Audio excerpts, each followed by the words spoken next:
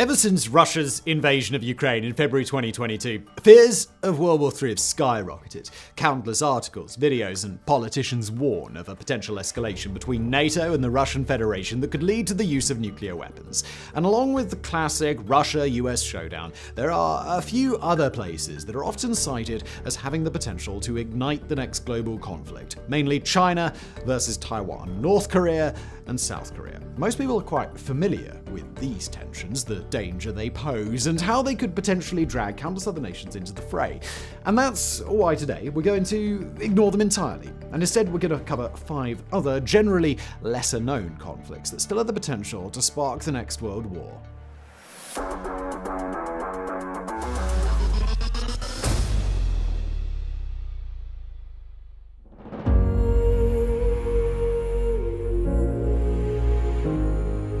The water of the Nile River has supported civilizations for thousands of years, and today, an estimated 300 million people depend on it for survival. Many of these people live in Egypt, as the Nile is the greatest source of water in the region since Egypt doesn't receive very much rainfall. Because of this dependence, Egypt has historically battled to maintain control over the Nile's flow, and was easily able to achieve this while being either the dominant regional power or being occupied by the British Empire, which they were for the first half of the 20th century. During this occupation, Egypt and Great Britain signed a contract in 1929, with Great Britain supposedly representing the interests of its other colonies in the area. This contract gave Egypt undisputed control over the Nile's water and, crucially, the power to veto any construction projects that threatened this control, even if they were upstream, far outside of Egypt's borders.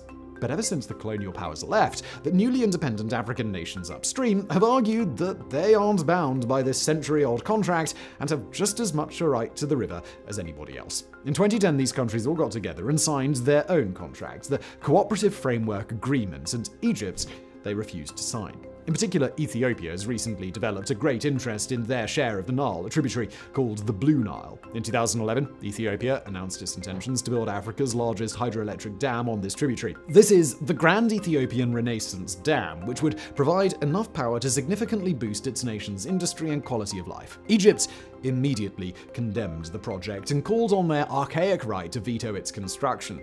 But Ethiopia ignored them and simply continued. As the dam's construction has gone on, Egypt has grown more and more concerned about its potential effects on the Nile's flow, with some studies showing that the dam could reduce Egyptian irrigation by more than a third. Countless meetings, negotiations, and even internal mediations have resulted in nothing, and as time goes on, Egypt has become increasingly hostile about the subject. In 2013, the Egyptian president accidentally televised a clip of him saying that the dam needed to be destroyed, and in 2021, the president said that if a single drop of Egypt's water was touched, all options were open. Ethiopia doesn't take these as idle threats, and the dam's proximity to Sudan's border makes it an easy target, especially since Sudan largely supports Egypt in the dispute. Russian and Israeli air defense systems have been installed on the site to deter an Egyptian airstrike, but Egypt has also mentioned the possibility of a domestic rebellion to destroy the dam. As of now, the dam has largely been completed, and it's in the process of filling its reservoirs, which it is trying to do slowly to avoid disrupting the water flow. If Egypt does decide to make a move,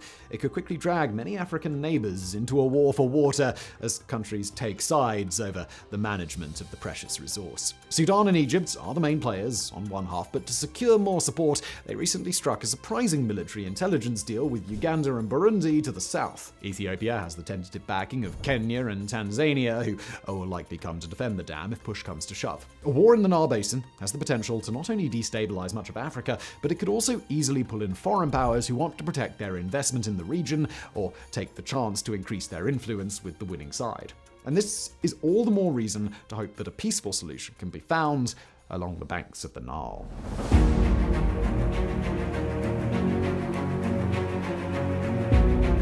So, just a little north of the Nile conflict, another potential war is brewing in the Aegean Sea between the nations of Greece and Turkey. Despite both countries being members of NATO, recent disputes and threats have made a war between them seem like a frightening possibility. The issue between Greece and Turkey is incredibly complex, and it goes back hundreds of years to when the Ottoman Empire controlled Greece and Greece's later retaliatory invasion of Turkey in an attempt to grab land that it claimed was historically Greek. In more recent times, there has been conflict on virtually every front. For starters, while Greece is comprised of many islands, several of them have been given a demilitarized demilitarized status, especially the ones near Turkey. Whenever Greek troops land on these islands doing training exercises, Turkey complains to the UN that it represents an act of aggression. This is an especially tricky subject concerning several disputed islands, most notably the islets of Imia, a pair of uninhabited rocky islands that both countries lay claim to. Both sides also lay claim to much of the Aegean Sea as an exclusive economic zone, especially since the discovery of hydrocarbon reserves below the seabed.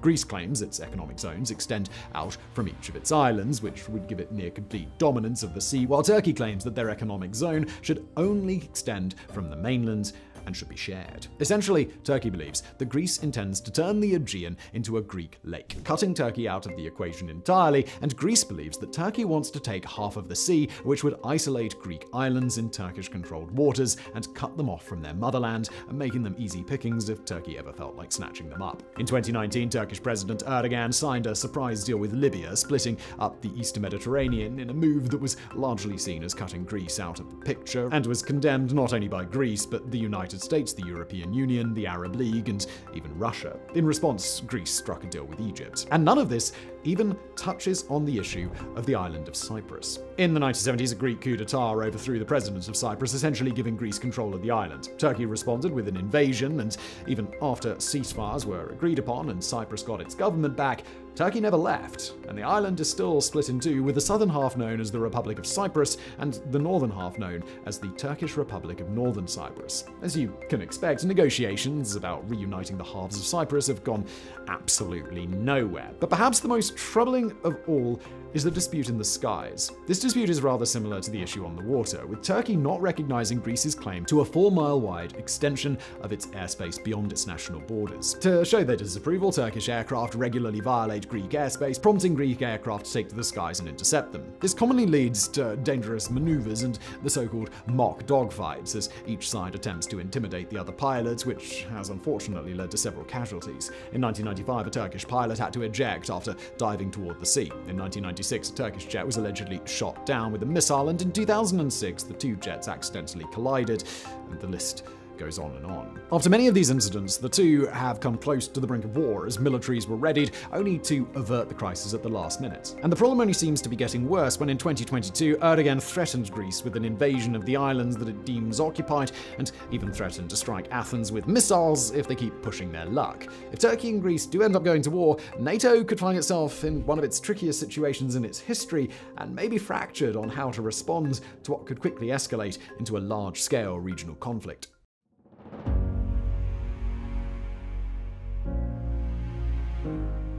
1990s Europe was characterized by one of the most devastating wars in recent history, the collapse of Yugoslavia. As the once multicultural nation fractured into constituent republics, each fought for its independence in this brutal war, and by the end, from the ashes of Yugoslavia rose 6 independent nations. To many, this signified the end of the war, but for the Republic of Kosovo, the fight was only beginning. Early on in the war, Kosovo, which was an autonomous region of Serbia, declared independence, just like Croatia, Slovenia, and everyone else. However, when hostilities ended in 1996, the issue of Kosovo was not addressed, and the republic was left as a semi-autonomous state of Serbia, despite being comprised mostly of ethnic Albanians. Long story short, this led to violence when skirmishes began breaking out between Kosovar rebels and Serbian police forces, prompting a military response from Serbia, which resulted in several massacres across the republic. NATO, who had intervened previously on behalf of the UN in Bosnia, decided not to wait for UN approval and immediately responded by bombing Serbia, ultimately resulting in a ceasefire and a UN peacekeeping mission to guard the border of Kosovo. Thousands died, and more than 1 million were left homeless after the war, but at least things quietened down for a bit. Kosovo was kept separate from Serbia and began making a name for themselves, distinguishing themselves from their Russian allied neighbor by having a Bill Clinton boulevard in the middle of their capital city, along with a statue of the president himself. Finally, in 2008, Kosovo officially declared independence as a sovereign nation, but they weren't exactly welcome with open arms. As of 2020, 114 UN members recognized Kosovo's legitimacy, with the key exceptions of both Russia and China, 2 very important players in the UN. This keeps the republic from becoming an official UN member. It has also recently applied for membership to the European Union, but this will be difficult as there is still the issue of a Serb minority in the north whose allegiance lies with Belgrade. Serbia, of course, resents every one of these steps towards independence, as they still perceive Kosovo as nothing more than a rogue breakaway state. In recent times, tensions have come close to a boiling point on more than one occasion, with Serbian troops being sent to the border just in case, and even occasional skirmishes between police forces. Both sides continue to accuse the other of acting provocatively, and one mistake could blow the entire situation up. Military action by either side could easily result in a second NATO intervention again on the side of Kosovo, but also Russian intervention on the side of Serbia, who Russia views as a critical ally in a region full of NATO members. All of this makes this small border in the Balkans an incredibly tense spot for modern international relations.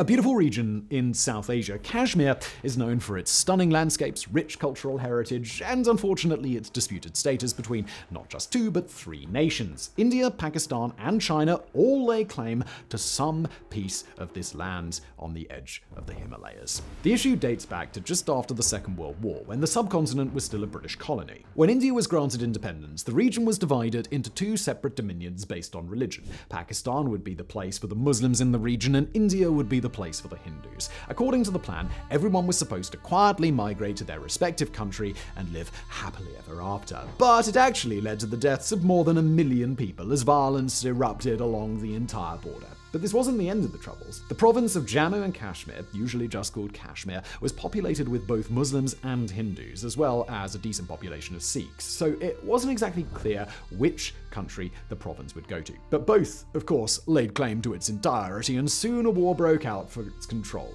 An eventual ceasefire ended the conflict, with each side controlling a portion of Kashmir. The picture got a bit more complicated in 1962 when Chinese and Indian troops clashed, resulting in China taking a piece of eastern Kashmir. Two more wars were fought between India and Pakistan, and there have been several serious border clashes, even as recent as the 21st century. Today, India controls about 55% of Kashmir, Pakistan controls about 30%, and China controls about 15%. India believes all of Kashmir should be Indian, and Pakistan disagrees on the basis that numerous riots have broken out in favor of joining Pakistan, though Pakistan has also been known to send thousands of insurgents into the region, so who knows how many of those riots are legitimately Kashmiri. China believes that its little portion should not be counted as part of Kashmir and is an integral piece of China, while also disputing various borders with Tibet. While some progress has been made on the diplomacy front, the issue has yet to be resolved and is quite tense at times, especially as the overall situation between India and Pakistan continues down its emotional rollercoaster of threats and accusations. Things aren't great with China either, as there have been several border clashes between Indian and Chinese troops in recent years. If one of these countries makes a move that another perceives as a threat to their claim, Kashmir could quickly become the epicenter of the next Great War, stuck in a tug-of-war between more than 3 billion people.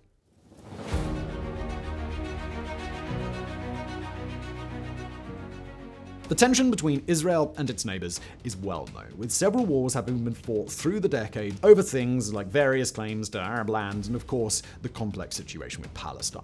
But the one nation Israel is seemingly more and more likely to go to war with in the near future is none other than Iran. The conflict between Israel and Iran is a complicated one, but one of its most prominent issues is the two countries' nuclear policies. Israel is widely known to possess nuclear weapons, despite never officially confirming this, something that Iran has sought for many years. On more than one occasion, Iran's nuclear research, either for weapons or civilian use, has been stopped dead in its tracks by what they claim are Israeli attacks. A cyber attack in 2021 caused a blackout in the Natanz nuclear facility, and a year earlier, one of Iran's top nuclear scientists was assassinated. It's generally believed that Israel is behind these attacks as a preventative measure, as there is the general perception that Israel would be an immediate target if Iran were to develop nuclear bombs. They've gone as far as to steal top-secret documents from secure Iranian warehouses in Mission Impossible-style operations, using torches and sneaking out before the guards showed up for their morning shift. But aside from the espionage, there has also been fairly direct conflict between the two. For many years now, the two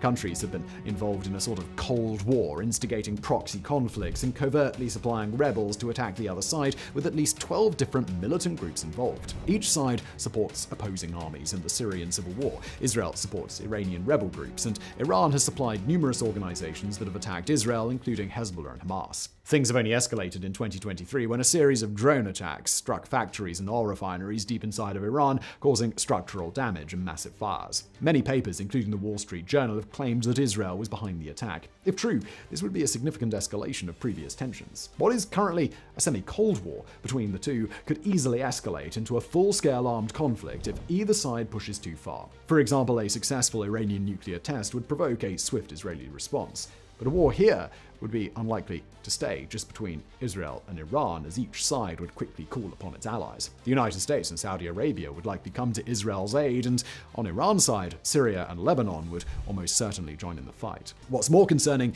is that Russia and Iran have been deepening their relations over the past couple of years, meaning either Russian troops or extensive Russian support is almost guaranteed, especially as a chance to get back at the United States for supporting Ukraine.